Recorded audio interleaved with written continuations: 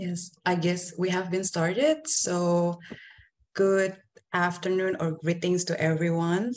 Thank you for joining to the special sessions of ESI webinars on technology and disability trends and opportunities in the digital economy in ASEAN. My name is Lina Molidina Sabrina. I'm the Senior Program Officer at the Economic Research Institute for ASEAN and East Asia, or ERIA. Today, together with the Author of Technology and Disability, also distinguished speakers, we will dive in to discuss the role of technology in addressing the barriers and accelerates progress towards inclusions and economic empowerment for people with disabilities. But before we dive in onto the discussions, we are very honored to have Ms. Kate, the first Secretary of Australian Missions to ASEAN, to deliver the welcoming remarks. First, let me introduce Kate. Kate Goodford is the first Secretary Economic at the Australian Missions to the ASEAN in Jakarta. Previously, she worked as a departmental liaison officer for the former Australian government minister for international development and the Pacific. She was also a member of the branch that led Australia's India-Australia Comprehensive Strategic Partnerships and the Australia-India Comprehensive Economic Cooperation Agreement. She holds a Bachelor of International Studies from the University of Queensland and also studying Master International Law and Diplomacy at the Australian National University. So, Kate, the floor is yours. Thank you. Thank you, Lina, and hello and welcome to all panelists, distinguished guests, ladies and gentlemen. It's a real privilege to be with you this afternoon and in the morning, as I understand some of our colleagues on the line are as well. As Lina alluded to, my name is Kate and I work here at the Australian Mission to ASEAN as our first Secretary Economic.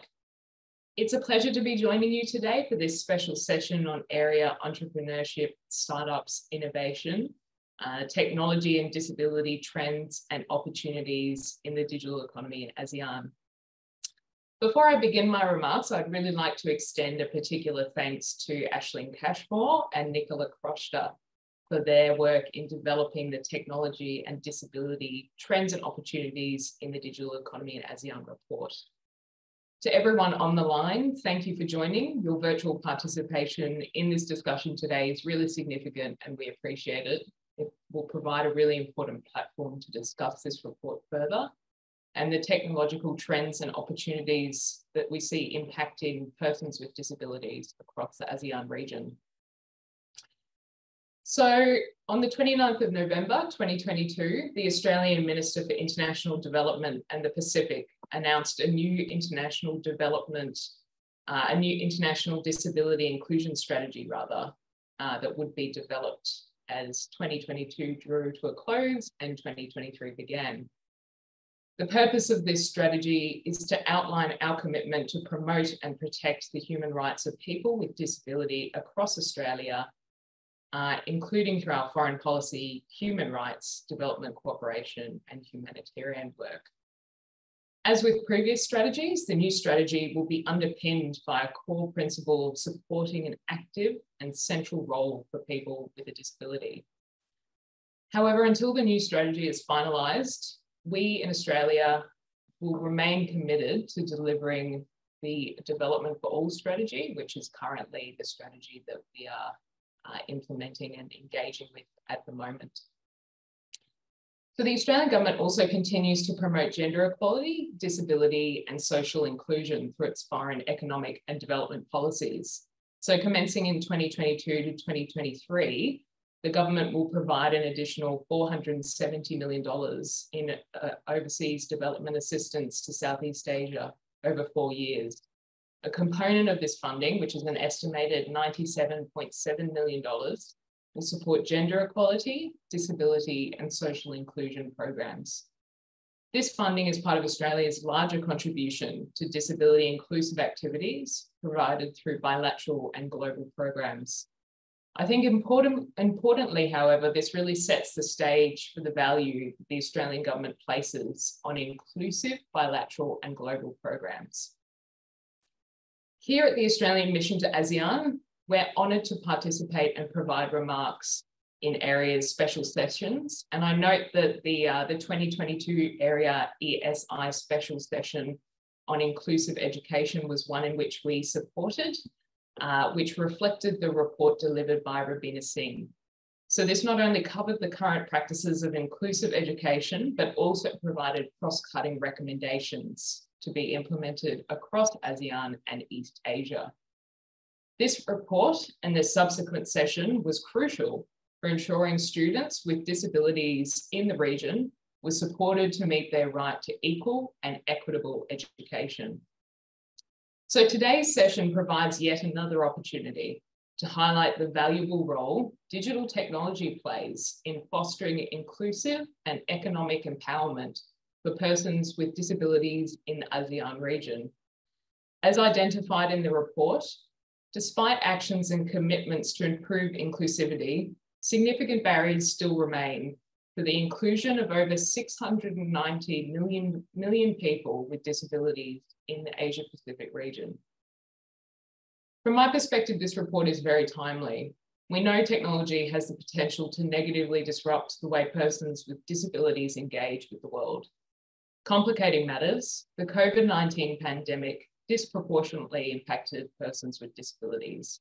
It created additional structural barriers and social impediments. Action is required from multiple stakeholders across the ASEAN region to fully utilise digitalisation to help realise the potential technology brings to improving the lives of people with disabilities. I'd also encourage a need for a holistic understanding of how COVID-19 has impacted persons with disabilities in the region to ensure assistance and support services are effectively targeted. Hence, the report being launched today is so important. It's evidence that stakeholders are coming together, including policymakers, program implementers, donors, government officials, and community members to support reform and progress in this area. Australia strongly endorses and supports ERIA's increasing emphasis on mainstreaming disability and social inclusion in its research and outreach. These are not niche issues, and I'd commend ERIA for shining a spotlight on social inclusion, and it's essential to ensure the ASEAN region's equitable recovery, particularly as we move in a post-pandemic world. Importantly, to enact change in this space, work must be taken forward, not just by governments. Academia, civil society, the private sector, all play a critical role in supporting disability inclusion and providing equitable social opportunities for persons with disabilities. Australia's partnership with ERIA provides a platform to achieve this, and we'll continue to ensure our research and analysis provides valuable lessons learned to improve and implement inclusive development and policy practices. So before I conclude this afternoon, I wanted to take the opportunity to commend the authors of this report for shining a spotlight on these matters and for providing recommendations to the policy community and to policymakers to enable leaders to take these matters forward. I would also like to thank the ERIA team for hosting today's event, which Australia is very pleased to be supporting. I wish all participants online a productive discussion, and I very much look forward to working with my colleagues in this field to progress outcomes from today that support persons with disabilities to be heard and effectively engaged in the ASEAN community. Thank you all, and I'll pass back to Lena from ERIA. Thank you very much, Kate, for delivering the welcoming remarks. As mentioned by Kate, today's special session provides an additional opportunity to discuss the crucial role of digital technology in fostering the inclusions and economic empowerment of persons with disability in the ASEAN region. And we are so pleased to have one of the authors, Aisling Cashmore, who has been conducted the study on disability and tech to examine the trends and opportunities in the digital economy in ASEAN. But Before that, before she presented, let me briefly introduce Aisling. So Aisling is the head of Impact and Advisory at Charities Aid Foundations based in London. She was previously a senior impact advisor at Impact 46, helping the corporates, investors, foundations, and nonprofits to accelerate their social impact. Aisling spent 8 years as a senior individual consultant to help the families and entrepreneurship on navigating the world of philanthropy, helping them to align their assets with their values. She also had 6 years of strategic communications background. So thank you, Aisling, for your timing. And I think without further ado, let's give the floor to Aisling. Over to you, Aisling. Thank you very much, Lena, and thank you, Kate. I'm really delighted to be here today to present the findings of our report on disability and technology in the ASEAN region, particularly looking at the trends and opportunities, as well as the role that technology can play in addressing barriers and accelerating progress towards inclusion. We're particularly interested in 3 key areas for the remit of this report, and I don't know if we have the slides up so you can see that as well as hear it. So if we can go to the next slide, that would be great. So as I said, we were particularly interested in 3 key areas for the remit of this report. Firstly, whether technology-enabled working environments were a potential game changer, particularly in the context of the changes that we've seen in the world of work after COVID-19, and whether digital jobs and the growing digital economy are proving inclusive and providing opportunities for people with disability. Secondly, we were interested in whether leveraging technology in education has the potential to support learning outcomes and level the playing field for learners with disabilities. And thirdly, we were also really interested in how assistive technology more generally and technology inspired by universal design can transform the lives of people living with disabilities. Over the course of our research and the interviews that we carried out with a number of key experts, some of who are here today, and you'll have a chance to hear from them in the panel discussion, we really uncovered a rich range of initiatives in the Asian region, which we included in the report in the form of case studies. Over the course of the next 20 minutes, I'm going to delve into those 3 areas of focus, so looking at work and jobs, education, as well as assistive technology, and we'll conclude with some thoughts on how stakeholders in the region can help realize the potential of technology to improve the lives of people with disability and promote inclusion. Just before we, perhaps the next slide, please. Just before we delve into those 3 specific areas, I thought it was useful to set out some context around disability and technology in the region. And also just to mention 2 points before we start, one on terminology and one also on mindset and attitudes. So for the purposes of this report, we use the term people with disabilities as it closely mirrors the official terminology that's used in official frameworks across the world, such as the UNCRPD. And we're conscious, however, that some people reject this terminology, including Darren, who's here, who would prefer to describe as people with different abilities. But we're also aware that others would like to accept the word disabled and would emphasize that it's not a bad word, and indeed that it's society which is particularly disabling for them. So just to recognize that the terminology isn't necessarily set in stone or accepted by everyone. But what I really would like to emphasize today is that regardless of the terminology, people with disabilities are innovators. When you think about it, they daily break with the norm to find solutions as they're faced with barriers that others do not face. And I think this plays into what is really required, which is a key mindset shift that needs to take place amongst everyone, and including many of the stakeholders across the region, which is that we currently focus on what people with disabilities cannot do rather than what they can do. And there's a real clear need to design our society and our economy in a way that's really inclusive for all. So just to give you a little bit of context on disability in the region, people with disabilities are a very important yet highly heterogeneous demographic. So they're estimated to represent about 15% of the global population. And I think Kate mentioned in her speech that this equates to around 690 million people in Asia and the Pacific, according to UNISCAP. So this number is also estimated to grow due to aging populations, climate change, and growing health conditions. Inclusion in the region, in Asian region, as it is across the world, is a key priority. And many of the member states have ratified the international legislation and enacted their own strategies.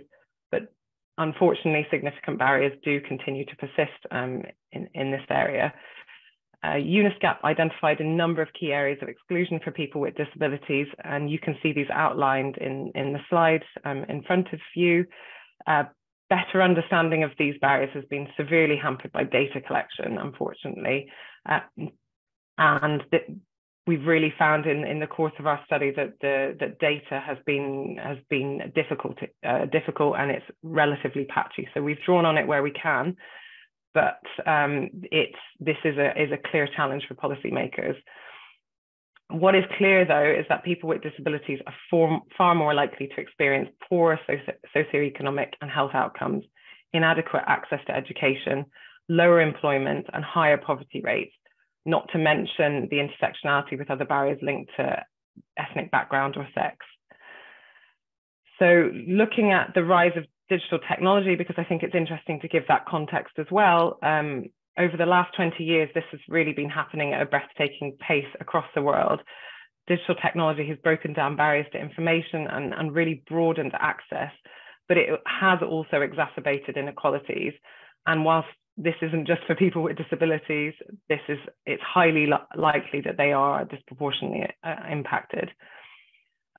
Two key issues are affordability and accessibility. So there's countries across the region having varying rates of internet usage and variations in infrastructure and coverage, which is particularly lacking in rural areas. Inclusiveness and accessibility of online content or digital tools is also a problem. Just to give you a very concrete example, if you're visually impaired, scanning a QR code is actually quite difficult. Another thing we wanted to highlight is digital literacy is really crucial. To give you an example, whilst we don't have figures for people with disabilities, less than 30% of the population in Cambodia has basic digital skills compared to 50% in Indonesia. So it's a differing picture across the region.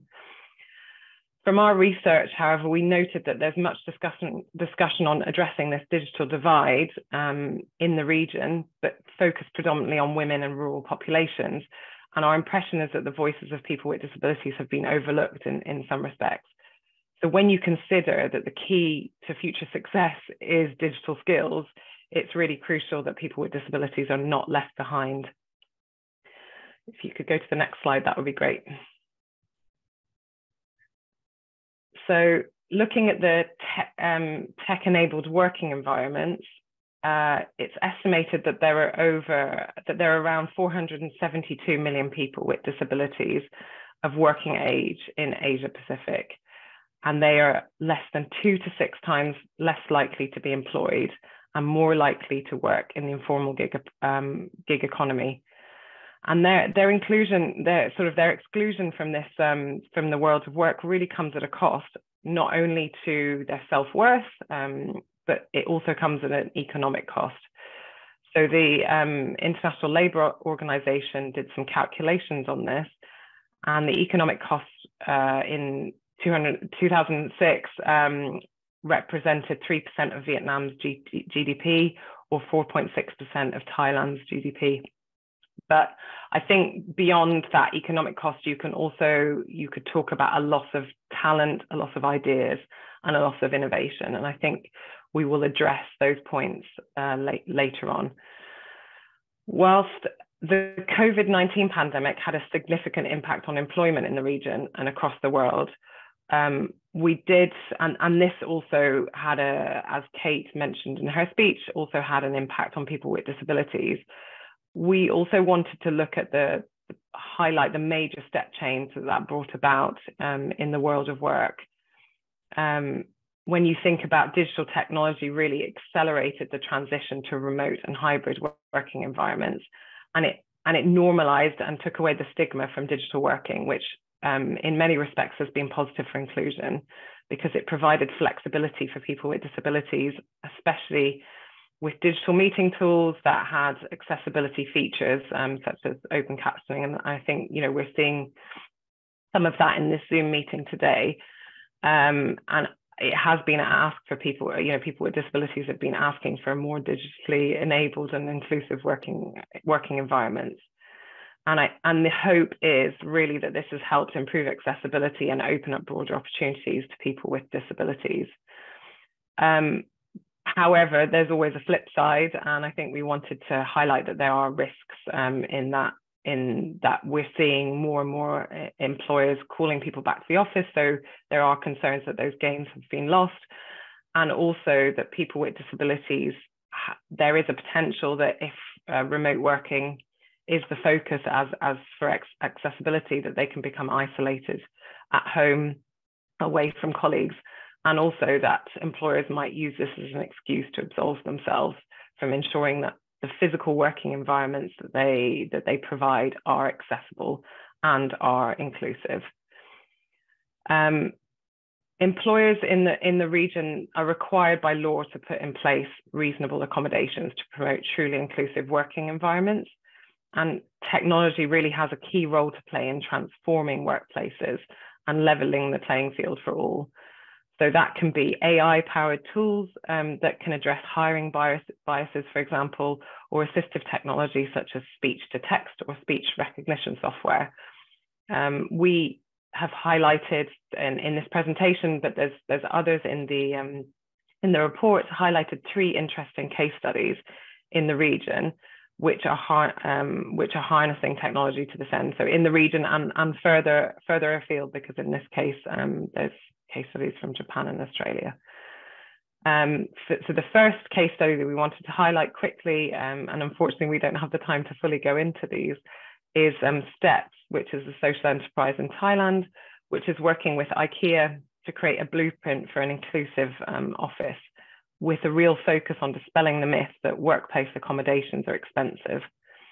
This includes an accommodation station that has physical and assistive technology that staff can consult, and that can be tracked to understand which accommodations were consulted and see how the person used them, and understand how productivity and performance increases. And they're also working in conjunction with a university to put that in place. We also wanted to highlight a Japanese robotics company which has launched a robot cafe in Japan, with which customers are served by robots that are piloted by people with disabilities. And these are often people with severe physical disabilities which impacts their mobility, and they use eye tracking software in order to control the robots and interact with the customers. There's additionally a social enterprise in Australia which is piloting using Microsoft HoloLens glasses as a training aid for people, for neurodivergent people who often require repetitive training, so they can consult the training aid as and when they need. What I think is key to emphasize here is that technology can provide lots. There is a real potential for technology to provide tools for inclusion, but I would really like to emphasize, and what I said earlier, is that that's not necessarily overcoming what is in essence a need for an attitude change. That when you think about it, people with disabilities are an overlooked and completely untapped source of talent. And I think that really needs to come across more. If you could go to the next slide, please. So looking at digital jobs, there are studies that do show that a diverse and inclusive businesses outperform their peers in revenue by 28%, and that was a study that was done by Accenture. There are some large technology companies that are recognizing the invaluable skill sets that people with disabilities can bring. SAP's Autism at Work is a really high profile global example of this, and of embracing neurodiversity in its workforce. There are also growing opportunities across all sectors when it comes to digital jobs, and that's not just in technology companies. But I think, as mentioned before, there is a real requirement for digital skills and across all sectors, and digital literacy is key in this, as well as socioeconomic skills as well. The digital gig economy is a growing area which offers opportunities to people with disabilities due to its flexible and home-based nature. And the interesting thing with the digital gig economy is that there's no educational or professional prerequisites. But there is, again, a flip side to this in that it offers little social protection and guaranteed income. You'll hear from Tantanok a little bit later as she's on the panel, but the Vulcan Coalition in Thailand recognized the need for data labelers in Thailand, as well as the unique skills that people with disabilities can offer, and so decided to match the two and create a social enterprise to do that. And they upskill individuals with the necessary digital literacy that they need and offer people with disabilities work as data labelers. Another example is Enable Code in Vietnam, which is focused on solving the bottlenecks for people with disabilities in accessing employment in the gig tech economy. So particularly with regard to human intelligence tasks, which are also called HITS, which are basically, for those that don't know, a single self-contained task that you submit an answer to and you're rewarded for. And it works in collaboration and in partnership with Amazon's Mechanical Turk, which is the biggest platform for these human intelligence tasks, to identify what training is needed to help develop the skills of the individuals performing these HIT tasks and increase people with disabilities earnings and productivity. There's also a social enterprise in the Philippines called Virtual Halan, which is focused on equipping people with disabilities with the skills that they need to become competitive online professionals or entrepreneurs. So these are just a few examples, and there's also some interesting examples in the study about business process outsourcing and social enterprises that have created around that need and employ people with disabilities to corner that market. So thank you very much. The focus here really is on providing skills and education necessary, and I think that leads us neatly into this focus on the role that technology can play in education, with really the key question being, can digital solutions and EdTech improve access to education and support learning outcomes for children with disabilities? I just wanted to give you a little bit of context on the current situation for children with disabilities when it comes to education, which, to say the least, is highly unsatisfactory. Children with disabilities are more likely to be out of school, have worse attainment outcomes, lower literacy and completion rates than their peers, which has a massive impact, obviously, on their future prospects. Data, again, is relatively patchy on this, but I've highlighted two quite stark statistics, which is in Cambodia, 1 in 2 children with disabilities are not in school, compared to 1 in 14 of their peers without a disability. And in Vietnam, only 20% of children with disabilities complete primary school, compared to 92% of their peers. And I think we can highlight that it's even more complicated for girls. What's more, with the COVID-19 pandemic, we saw widespread disruption to education with adoption of remote learning strategies, both high and low tech, with the pre-existing digital divide further highlighting inequalities. So rates of internet access at home vary highly across the region, and students with disabilities faced additional barriers, such as lack of additional support, lack of access to assistive devices, and there is a real concern about the widening learning gap for that particular cohort of students. There is, however, anecdotal evidence that the switch to remote learning was actually beneficial to some children who had mobility issues and who were asking for more remote learning opportunities. But as I say, that's anecdotal. And I think that leads into the main point here, which is what is clear is that policymakers shouldn't pass up on the opportunity of the COVID-19 pandemic to examine how distance learning could be designed in a more inclusive way in future, and consider the digital divide and upskilling teachers in digital inclusive education. It's a massive test case, and they shouldn't pass that opportunity by. I think it would be really incorrect to say that digital technology is a solution to all ills. It can't solve some of these structural barriers that children with disabilities face, but I do think that from what we've seen in our report, it does have a potential to facilitate inclusive education. Essential assistive technology, just on a basic level, can help level the playing field for students. And there is some evidence of the positive impact of assistive technology on learning outcomes, although this is, again, limited for the moment, and more research needs to be done in this area. Very innovative technology also could enhance learning. There's examples of robots used with children on the autism spectrum. But again, affordability remains a key factor here. And there is, EdTech in itself remains the preserve of the more affluent consumers in the region, so private schools or wealthier families.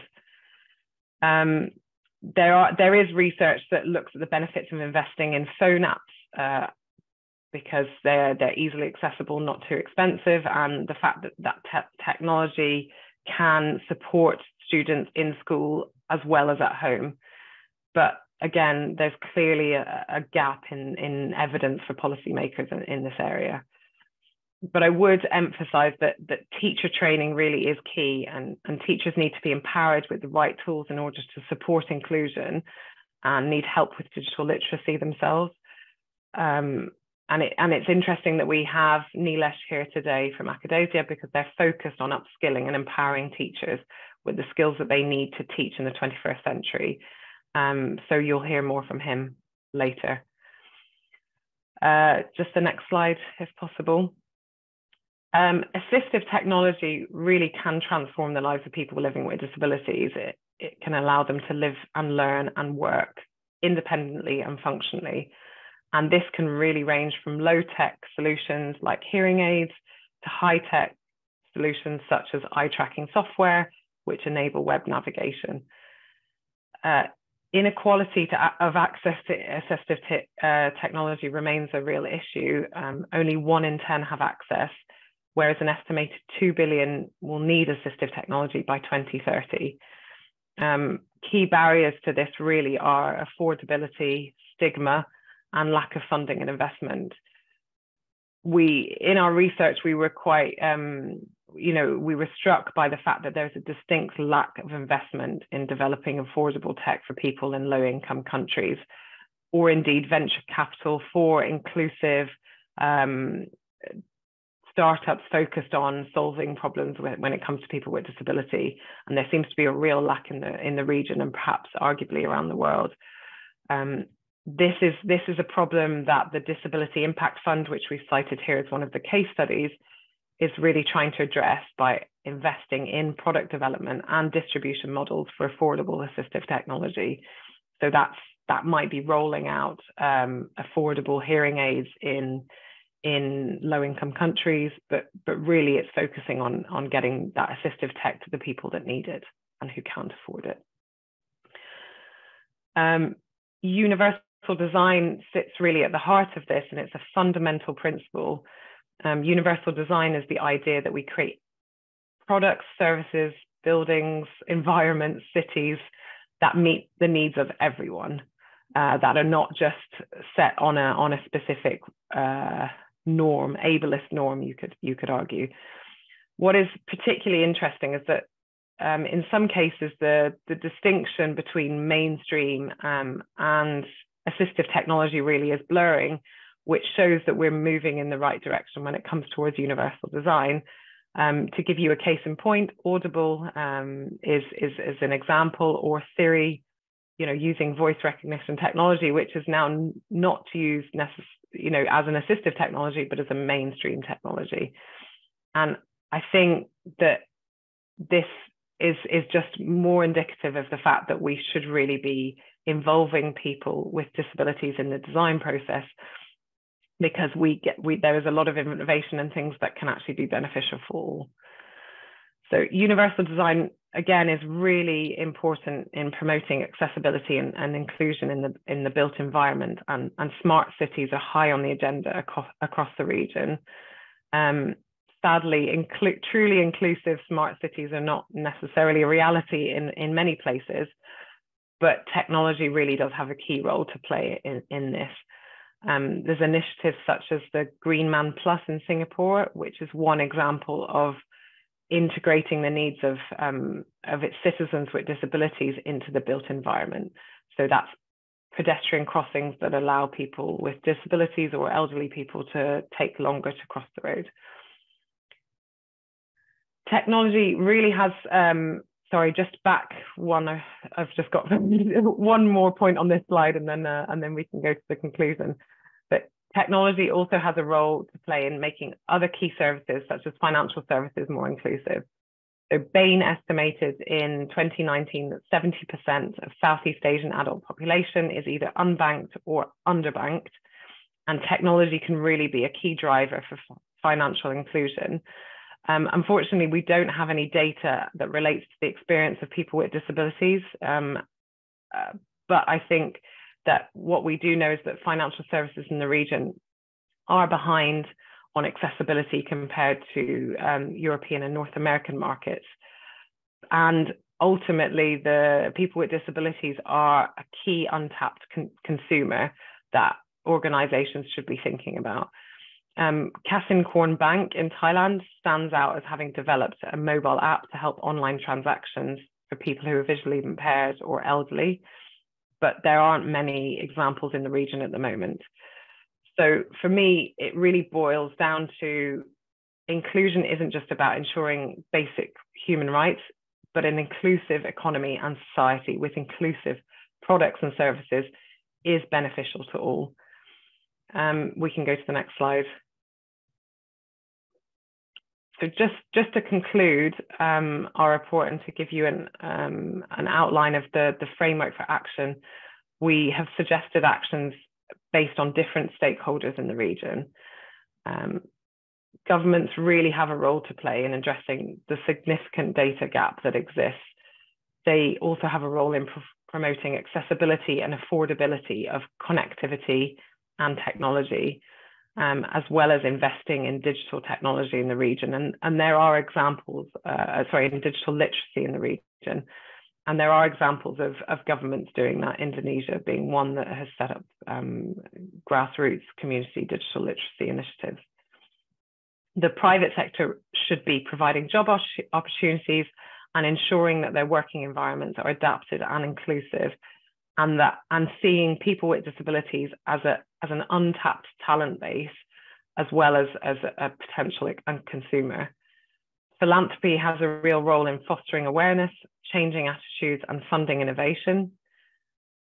We also highlighted that impact investors can provide much needed capital for innovation and support social enterprises working on these topics across the region, because there is a real gap at the moment. NGOs and social enterprise can also mainstream support for disability and act as exemplary employers. But finally, I really would like to emphasize and think it's really important not to forget that people with disabilities are key innovators and stakeholders in shaping inclusion and disability-centered design of technology going forward, and we shouldn't forget that. Thank you. Thank you very much, Aisling, for delivering the study of areas on disability and tech. Because today we have already gathered with some of them who are also involved in this study, who take part also to promote inclusions for people with disabilities in this region. So without further ado, let me introduce first to each of the speakers. First, we have Darren Chua. So Dr. Darren Chua is, sorry, there is a trouble connections first. Okay. So Dr. Darren Chua is the inspirational speaker and empowerment coach, mindset transformation clinic. And he was graduated from the University of Singapore with a medical degree at 24 years old in 2000. His goal then was to pursue his medical career towards neurosurgery. However, in that year, he suffered a near stroke that left him half paralyzed over right side of his body and right visual field. Nevertheless, today we see his robust accomplishment that he built Mindset Transformation Clinic, where he trains adults on mindset shift to help people attain peak performance at work and in life. So with a motto, disability is only in the mind, we welcome Dr. Darren Chua. Welcome to this panel. Hi. So next we have Rubina Singh. Rubina Singh is the Senior Manager, Research and Thought Leadership at Kite Insights. So Rubina has practiced as a pediatric speech language pathologist for 7 years in Canada and for 1 year in Cambodia at a social enterprise clinic. She has worked with neurodiverse learners and their multi-stakeholders teams made up of parents, educators, administrators, and other specialty professionals such as psychologists and counselors. Rubina completed a Master of International Development from IE University and conducting a study with ERIA on inclusive education as an external consultant in October 2021. Rubina believes that inclusions begin with a mindset and skill set to see disability not as a limitations, but a temporary barrier between a person's and the environment. So welcome, Rubina. So the next is we have Nilesh Bhatia. Nilesh Bhatia is the founder and CEO of Akadasia. Akadasia is the global community of educators to provide the teachers and educators with better access and better income opportunities. It's based in Singapore, but although it's based in Singapore, Nilesh is a visionary global leader with 30 years of proven experience in the field of entrepreneurship, educations, business, innovations, media, and technology.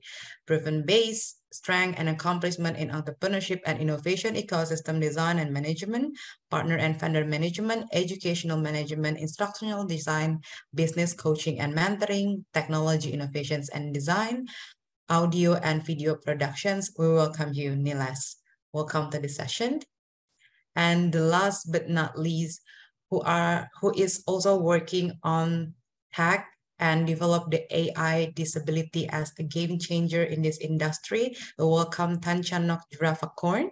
She is the head of learning and development at Vulcan Coalitions that is based in Thailand. So Vulcan actually is a startup that focuses on developing AI services in Thai languages and improving the quality of life for people with disabilities. So Tanchanok here is helping the companies drive revenue growth by taking their account management strategies to the next level. So she employs with the communications, client-centric approach, and relationship building capabilities to expand the customer bases and increase sales for a cannery manufacturer and a social entrepreneurship startup. So we welcome Tanchanok to this session. So to begin this panel discussions, I would like to ask the first question to Darren. So Darren, so Dr. Darren, do you hear me now? Sorry, I think yes, okay. Yes, I do. Okay, thank you. So the first question is about, as we know that we all are actually has affected by the pandemic. We are adapted to a major change in the world of work with the digital technology accelerating the transition to widespread remote and hybrid working environment, just like that we do right now. So what do you see actually as the main benefits and risks for persons with disabilities? Over to you, Dr. Darren. Yes, thank you, Lina. And before I start, I just want to talk to Aisling on fantastic report, fantastic presentation too. When it comes to people with disability, again, I would just want to remind everybody that the minute we use the word people with disability, there is the risk of dividing the world into two groups. That is the people who are normal versus the people with disability. And that's the reason why I always like to persuade people to think about the idea of choosing another word, and that is people with different abilities, right? Because even if, I mean, I am someone with a disability and I own it, right? But I do believe that even though I am someone who has a stroke, but I do have different abilities compared to my able-bodied friends, right? I mean, I've got a gold medal playing wheelchair, table tennis, and a lot of my friends cannot do that. So again, we talked about mindset earlier, and I do believe that a lot of times, whatever that we can do is really depending on our mindset. And if we go according to this idea, then really this whole idea about benefits to people with disability, then it is actually, that is something that is for everybody, right? Items about flexibility at work, items about work-life balance at work that people with disability, people who fight for disability talk about. All these items are actually things that we all want. All of us in this world want to have work-life balance, not just people with disability. Everybody wants flexibility, not just people with disability. So really, I do know and I do believe that the minute we look at the world as a unified place, I do think that actually a lot of things that people with disability, what we want, is very similar to the people of the world. The only thing that I think that is distinct is really when it comes to physical barriers, right? I think there is a need to reduce physical barriers in the workplace.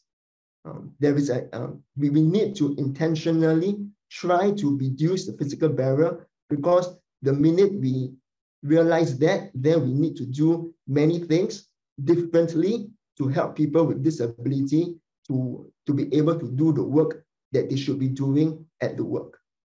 When it comes to the risk, right? The risk,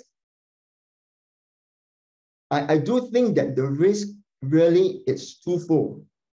The first is really about remote work. So remote work has been said that over the past few years in 2020, 2021, remote work has been sort of like said that, it has been the main thing that has been helping many people with disability to be able to get back to work. But at the same time, it is also, and my fear is that the remote work can also be a barrier in getting people with disability back to normal life when the pandemic is over. Because even now, as we move out of the pandemic, many people with disability, people with different ability, they are very comfortable with what they're doing. And that is the risk that I see. Another risk that I see is inadequate support from employers. And this is something that I felt, especially the first few years after my stroke, when I first started going back to work, right? The employer wanted to help me by putting me in a place at work, but there was no support.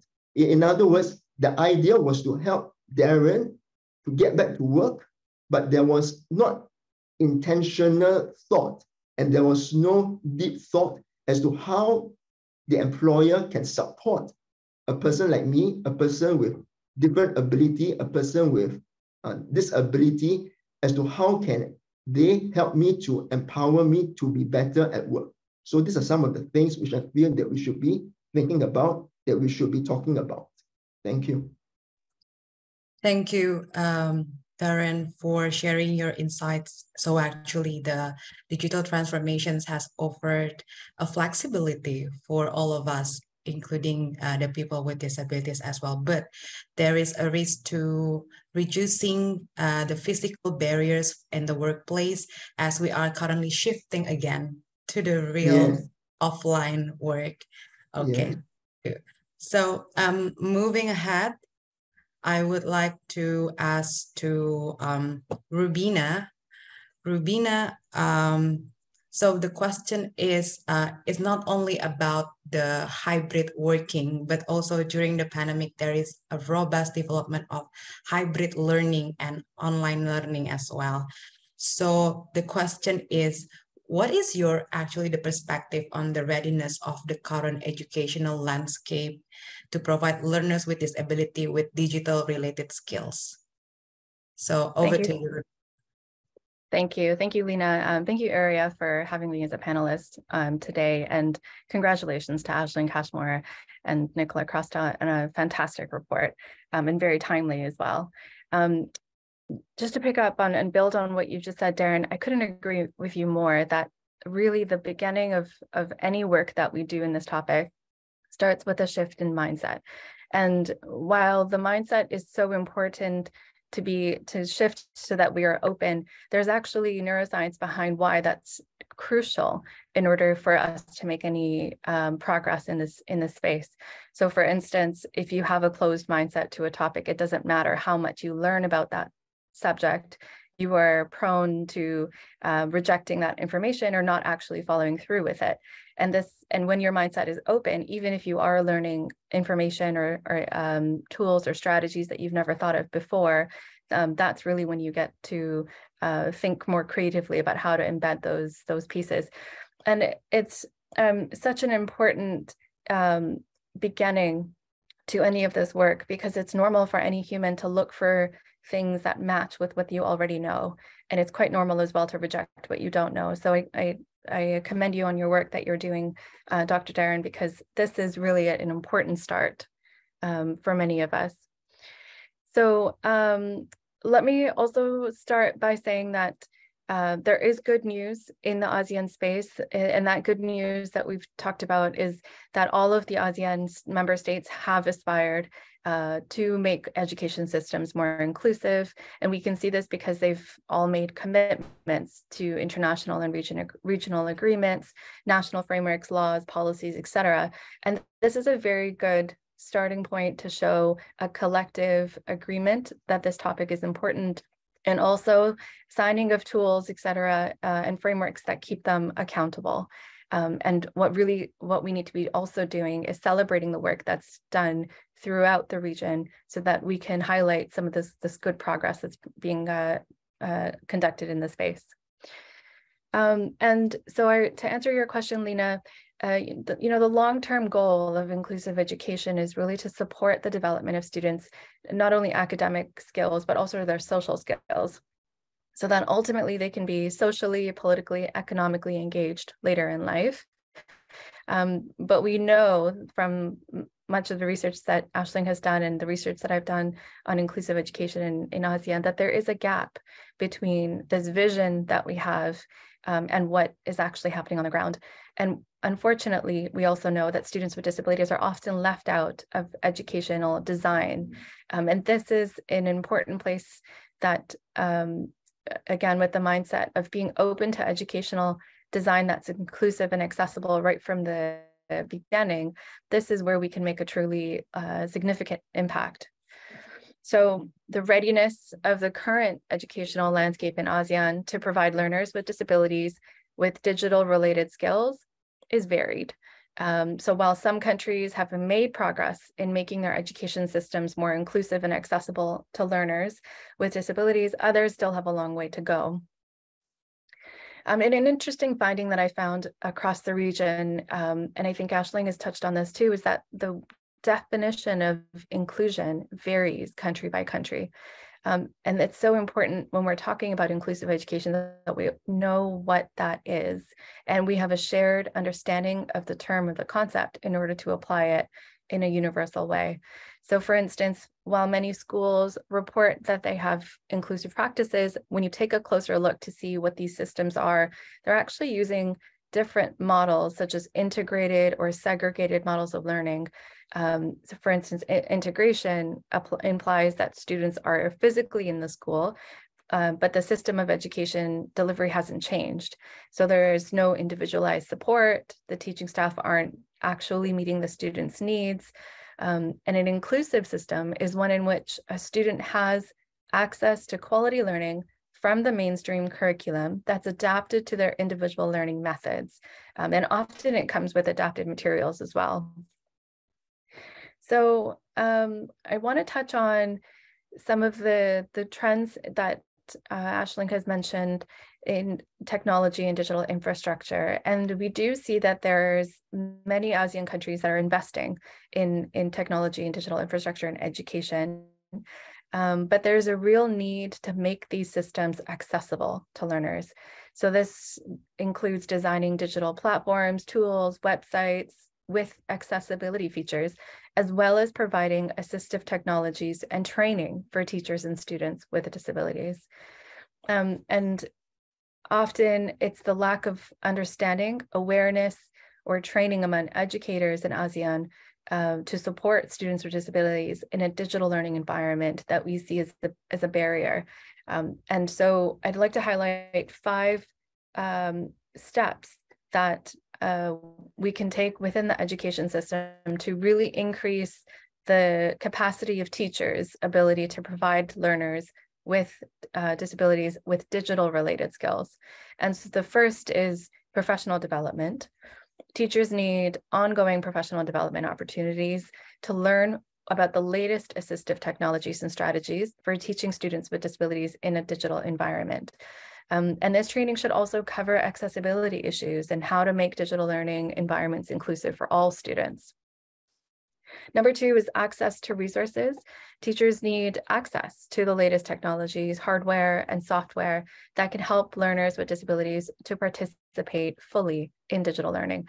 And this includes assistive technologies such as screen readers, speech-to-text software, and alternative keyboard and mouse devices. The third element is inclusive design. And the real push for this comes from ministries. Education systems should ensure that digital learning environments and resources are designed with accessibility in mind. And this includes creating digital platforms, tools, and websites that are usable for a range of abilities, as well as providing training to teachers to make these resources more accessible. The fourth step is collaboration. So here, teachers are encouraged to work with each other and share best practices with each other so that other professionals, as professionals, they can work with students with disabilities in a more cohesive manner. And this can really also create a network of support and expertise that can be leveraged to improve these outcomes for all learners. And the final step is a student-centered approach. So teachers can adopt here a system of teaching that puts the students' needs, their learning at the center, focusing on the needs of each student's strengths as an individual student. And this approach can be applied to teaching students with disabilities in a digital learning environment, taking into account their specific needs and accommodations. So these are some thoughts on how we can make education systems more inclusive and how learners with disabilities can have access to digital related skills. Over to you, Lina. Yes, thank you, Rubina. Thank you for sharing your thoughts, as well as the key tips to promote inclusive educations in this region. And I guess Rubina has already touched upon the regional perspective challenges, the key barriers that is facing on the persons with disabilities. But we have 2 entrepreneurs here who are really on effort to make an inclusions in this region. And we would like to know actually what is their perspective of the existing barriers faced by the persons with disability to have not also equal and equitable access to educations, but employment based in each countries in Singapore and Thailand. So we have here Nilesh. and Tan Chanok. So maybe I would like to give the floor first to Nilesh. Nilesh, over to you. Thank you. Thank you, Lina. And also congratulations, Aisling and Nicole, for the awesome report. And also thanks to ERIA for inviting me to be on this panel today. I think as far as Singapore is concerned, I mean, just like most countries in ASEAN, there are a lot of efforts being made by the schools here to help, and I will borrow the term from Dr. Chua, to help people with different abilities, right? But there is still a lot desired. For example, in the education sector, often we find there's a lack of, good accommodations and support services and specialized equipment or assistive technology needed for students on campus. And sometimes even there is a lack of dedicated support staff, which is quite a bit of a problem sometimes. There's a definite lack of awareness and understanding, and I think to kind of highlight once again Rubina's point about teacher training, and I think this is exactly where teacher training comes in, because a lot of the teachers themselves are not sure as to what to do in class. I mean, if you have students with different abilities, how do you tackle this? How do you handle this? And in fact, that's one of the main challenges that we've been tackling with, when we work with teachers across Southeast Asia. We've also seen, unfortunately, discriminatory attitudes and stereotypes, which is very unfortunate. But again, it all goes back to training. If teachers are well prepared, then they will be able to resolve those discriminatory attitudes and stereotypes in the classroom.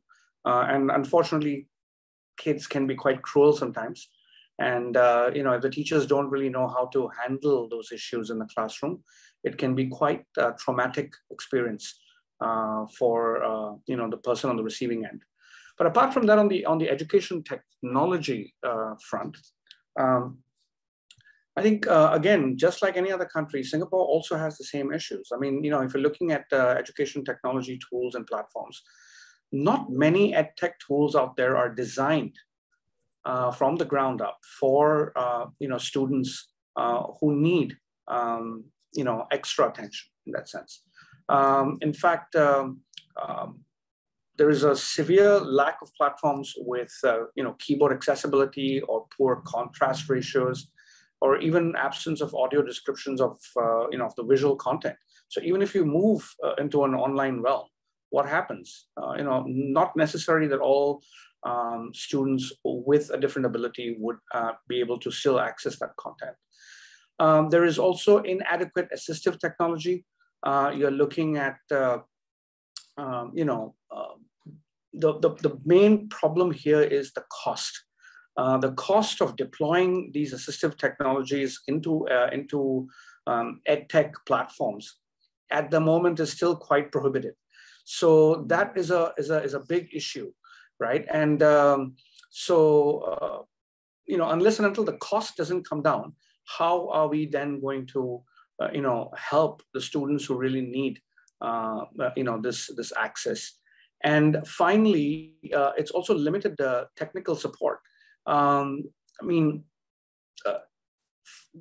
a lot of teachers who are just suffering, but struggling with just using regular education technology today.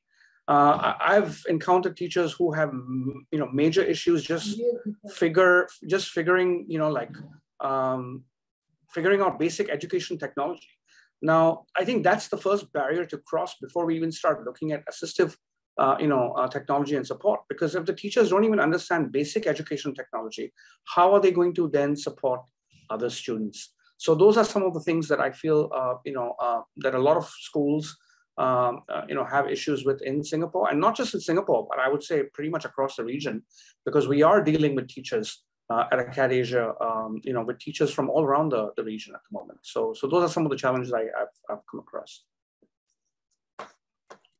Thank you, Nilesh, for sharing your thoughts. I think Aisling also highlighted in the report that it's very crucial to promote the investment to make it the assistive technology to be more affordable. So it's clear that the gap is also existed in Singapore.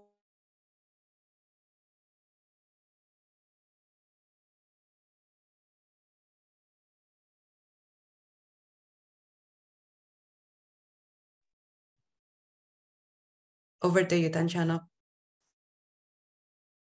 Yes, thank you. Okay.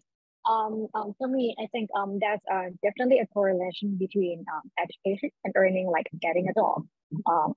And of course, there are many barriers faced by people with disability when seeking employment. Personally, I think there are two main factors and root cause of these issues. First is the lack of information and awareness of the companies considering the employment of people with disabilities. Looking into the perspective of employers or the company side, I believe they are now aware of inclusion and diversity in the workplace, but there's still lack of the correct understanding of the potential and limitations of people with disabilities. The company might want to hire disabled people, but the key obstacle is that they don't know what disabled people can do or what position in the company that they can fit in. In Thailand, there's a law that requires an organization to hire one disabled person for every 100 employees. In the case that the company doesn't want to hire disabilities by themselves, they have two options. First, either they send money to the national fund or hire disabilities for social subcontract services, which is the Section 35. And right now, the total number of people with disabilities of working age in Thailand is about around 850,000 people, but only 36% of them are in employment. This proportion clearly shows that the company is still not success in employing people with disability in the workplace. And I think the things, what we can do and we need to do right now is to communicate and provide more information for the company to understand more about the limitations and the potential of people with disability so that they can create a working ecosystem that people with disability can work and can support them to work. And another factor, the second factor is that the lack of skill sets of people with disability to work in digital world today. Their skill sets don't match, I think still don't match the needs of business sector right now. Clearly, the training program in Thailand still that provide for people with disability is mostly, I can say like yesterday's skills that won't match in this fast changing digital world anymore. Imagine in Thailand, we still train them to do the massage thing for the massaging services. Yeah, and that doesn't like serve the demand in business sector anymore. And if they want to upskill or reskill themselves, they can learn.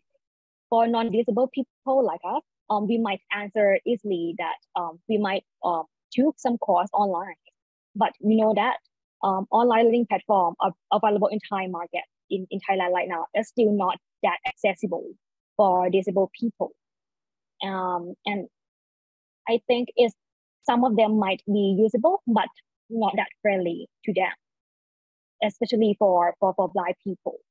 So I think in order to like prepare them to meet the demand of business sector, the training and teaching in education system should like focus more on digital related skills and in order to equip them directly to the demand of business sector.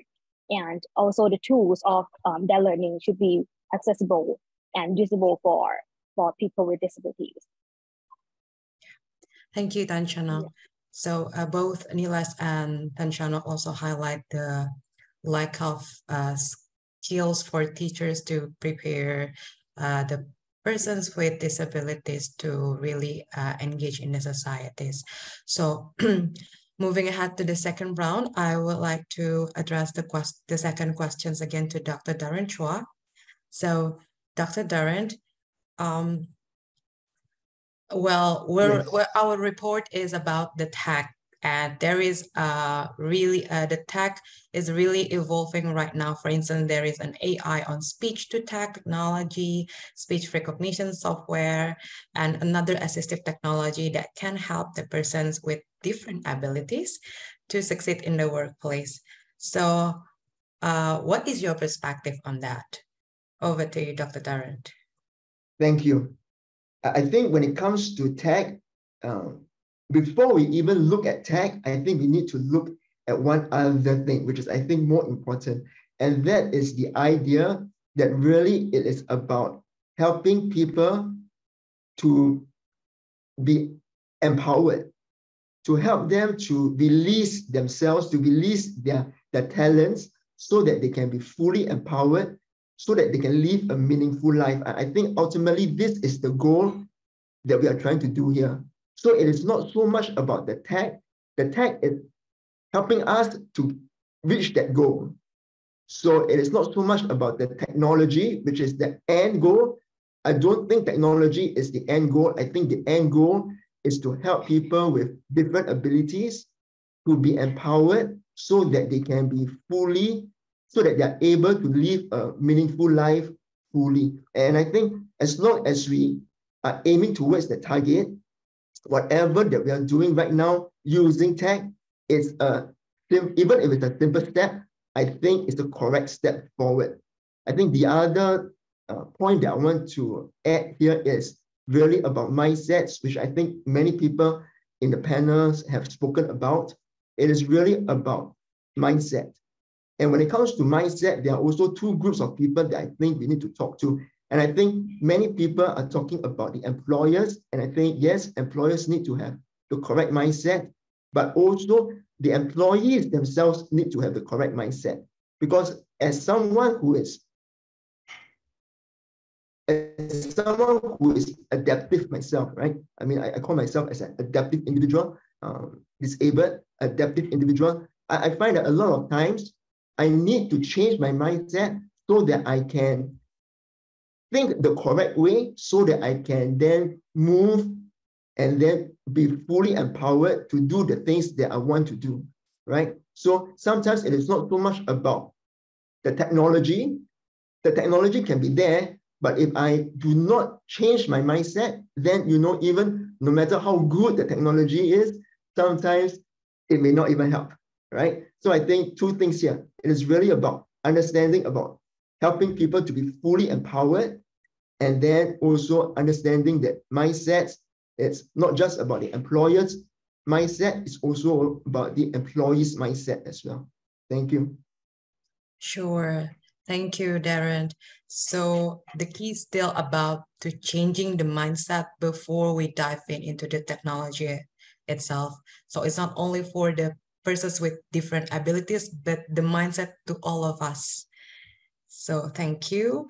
And maybe to save the time, Rubina and Nilesh, I would like to address these same questions to you because both of you are working at the same issues to promote inclusive educations.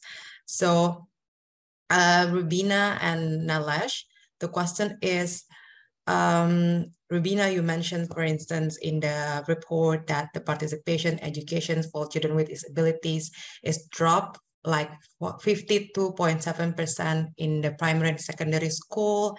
And then Nilesh, you work on the academia that promote the vision to empower teachers with tech and digital skills. So in both of your perspective, how is the role of tech itself enabling the more inclusive learning ecosystem, resulting to better students' outcome, especially for people with disabilities? Over to you, Rubina, first. Thank you. Thank you, Lena, for that question. I think overall, technology can play a really key role in motivating learners with disabilities and improving their outcomes.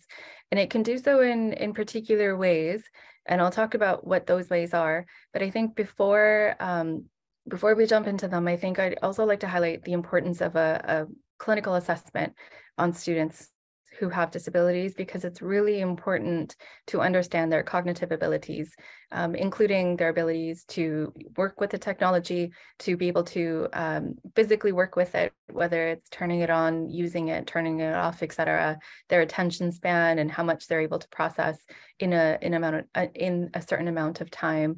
And having that baseline information is going to be important to make any program with technology more efficient and more useful for that learner.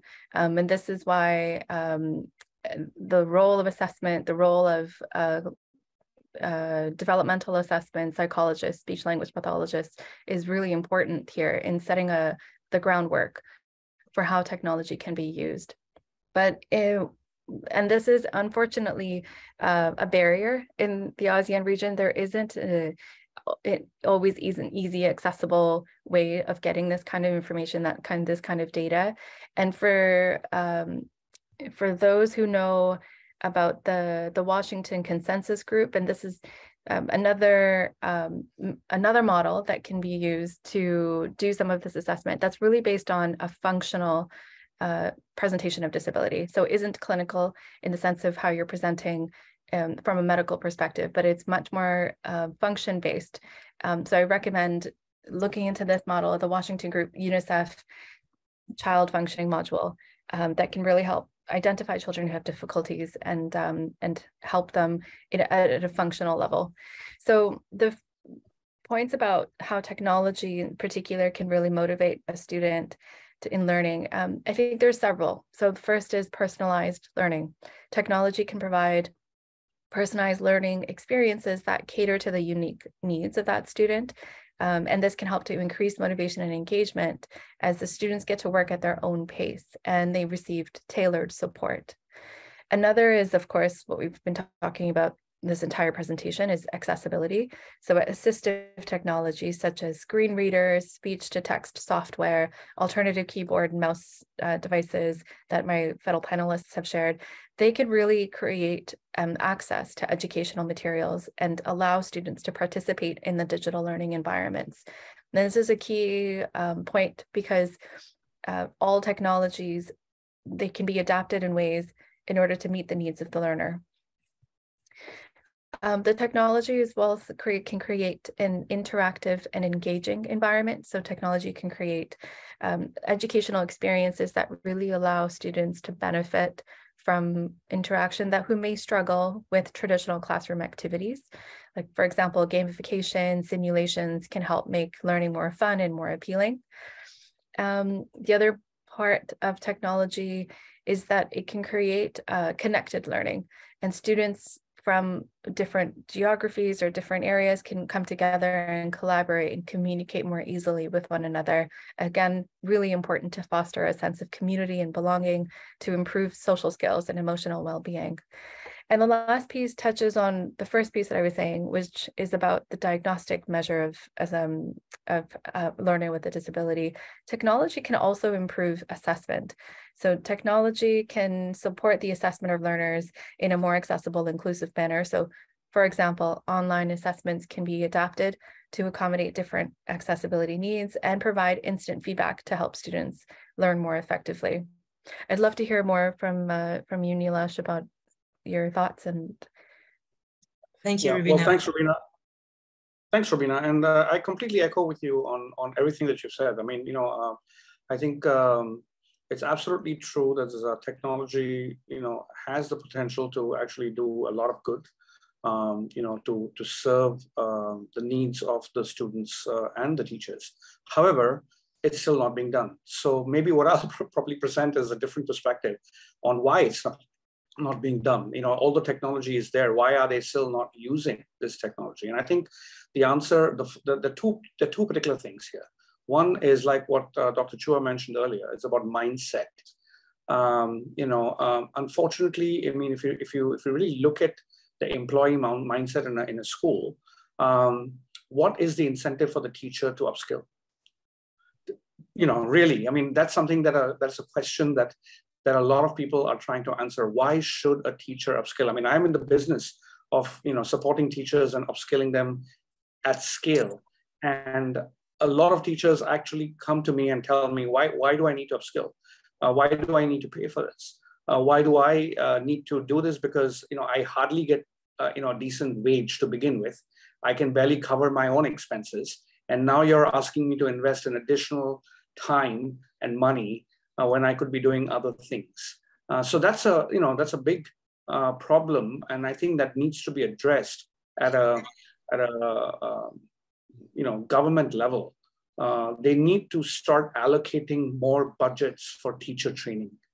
They need to start paying teachers, decent salaries, which teachers can be proud of. I mean, I think a lot of teachers join the industry because they have the heart to teach. They want to help students. But when you are in that system for 2, 3, 5, 20, 30 years, you get jaded. And I've seen a lot of good teachers getting jaded by the system more than anything else. And then the whole mindset changes. And initially you find all these young, new teachers who are very, gung-ho. By the time they reach, 10, 15 years into their service, they're very jaded and they have different ways of looking at things. So mindset, the only way to change that mindset is going to be when we all as a society start really addressing these issues first. Why should the teacher upskill? What is the motivation? And address those challenges. That's first. The second is, of course, cost. As I mentioned earlier, a lot of the education technology is still very, very prohibitive. In fact, in Asia, we can see that, you can already see this wide gap between private and international schools and the kind of technology they have access to versus public schools. A lot of public schools have no access to technology. Maybe during the pandemic, they perhaps got access to an LMS, but that is it. That's all they had access to. So those are some of the big issues. I mean, especially when you start looking at not just providing technology to people with different abilities, but also generally to make education equitable across the board. The cost of technology needs to come down. And as an EdTech founder, I would actually urge all other EdTech founders out there to really start looking at, how you're building technology. I mean, it's one thing to have this great tech, but if it is only, providing benefit to a select few, then what good is it? If something that works, it should work for all kids, regardless of race, religion, creed, ability. It should work for everybody, and that unfortunately is not happening. Which also leads me to again, government regulations. Can government put in regulations to say that education technology in schools must have certain things which help not just students with different abilities, but generally all students, from different strata of society as well. I think that those are the two main issues which I encounter almost on a daily basis when I work with school administrators and schools, in terms of motivation, in terms of the cost of technology. If these two things can be changed, I think whatever Rubina mentioned, I think technology is great. We can do a lot of good things with it, but it needs to be affordable and people need to start believing in it. They need to have a reason to adopt it in their campus. So those are my two things over there. Yeah. Sure. Thank you. As long as I want to prolong these discussions, I'm sorry that we're running out of time, but the key message is we have to make ensuring the affordable technology for all. So speaking of technology, actually Tan Chanok also working on developing the AI tech based for people with disabilities. So to be the bridge towards the discussions, Tan Chanok, over to you to share what is you're doing on Vulcan of the AI tech. Thank you. Yeah. At Vulcan Coalition, actually we are an AI technology company driven by people with disabilities. Our AI product powered by disabled people. At first, we start by seeing two problems in this world that we want to solve. First is the inequality problem of disabled people, that they don't have employment opportunities. And the second is the huge lack of the data to develop AI models to be smarter and help humans even more. At first, we try to solve these two issues. We do the research. We find the research paper from Canada about brain rewiring. It's about the transformation of the unused brain area to help normal organs. For example, the brain of those who are blind, they make new connection in the absence of visual information, resulting in a greater ability of hearing sense.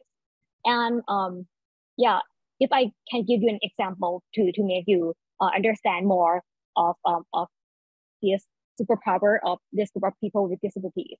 The blind people, they can process audio input twice faster than normal people. They can like listen to a podcast at a 2x and 3x speed faster than us. And also for the deaf, they have wider eyesight and be able to see details better than us. And another group of disabled people that we work with is autistic people as well. They are good at recognizing patterns and can concentrate on things of their interest. After we found this superpower, I would say superpower of this group of people, and we can like give them a job. Not only the research paper that we found, we also do the field study by ourselves as well. We have the group of blind students at Thammasat University in Thailand. We let them try labeling the voice data, and it was a super surprise that they can do their productivity of doing the data labeling is like better than ours. So after like the field study and also the research paper that we discovered, these results like can clearly emphasize that people with disability are super talent and they have potential, and we can create a job for them. And with the law in Thailand as well, like as I mentioned earlier, that in Thailand we have a law that mandate organization with the ratio of like if their company have 100 employee, they need to hire at least one people with disability. However, if like the organization don't want to hire PWD directly, they can like contribute, like put the money to the national fund under Section 34, or like support their employment of people with disability through Section 35, which is like hire them under social service subcontract as well. After we see this regulation in Thailand, we discovered the opportunities from the latest section, which is Section 35. And we work in cooperation with business partners by recruiting people with disability to work as an AI trainer.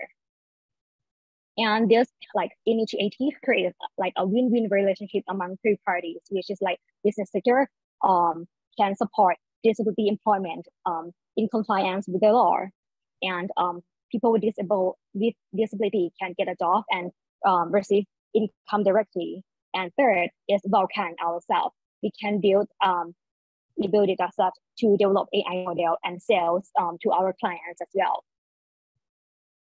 So in order to become an AI trainer for disabled people, they must participate in a digital skills and training program first. They not only like learn the basic knowledge about the AI, but also need to learn how to work as a data labeler. We decided to create our own working platform, including like accessibility features, which allow like PWD to work efficiently regardless of like disabilities. Each as you guys know that each disability group they have their own limitations to work. Like for blind people, they need to use generator in order to do the computer, right? And also other group of disability as well. For example, like deaf people, even like they can see, they cannot read they understand like Thai language as their second language. It's not their mother language.